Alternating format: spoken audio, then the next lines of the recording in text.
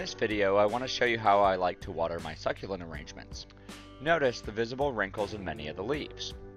When I gently pinch the edges of the leaves, they're also soft and pliable, which lets me know that the soil is dry and the plants wouldn't mind getting a nice drink of water.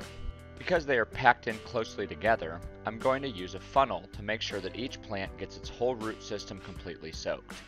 The funnel makes it easy to direct the flow of the water to each plant's root system, and I water thoroughly until water runs out the drain holes in the bottom of the planter. After a few days, the plants in this arrangement will plump back up, the wrinkles will disappear, and the leaves will feel firm again. Remember to always check in with your succulents before watering them, and only water if their leaves are soft and pliable or are showing signs of wrinkling. I hope this video helps you add a useful tool to your succulent care kit so you can keep your succulents as happy and healthy as possible.